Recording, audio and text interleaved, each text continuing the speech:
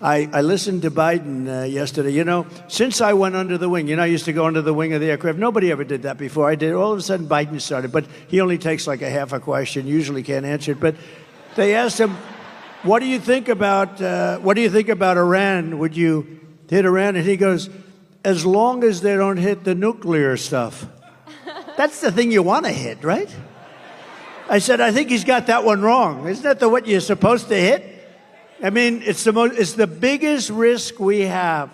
Nuclear weapons, the power of nuclear weapons, the power of weaponry. I listened to Biden yesterday. You know, since I went under the wing, I used to go under the wing of the aircraft. Nobody ever did that before. I did. All of a sudden, Biden started, but he only takes like a half a question. Usually can't answer it. But they asked him, "What do you think about Iran? Would you hit Iran?" And he goes, "As long as they don't hit the nuclear stuff."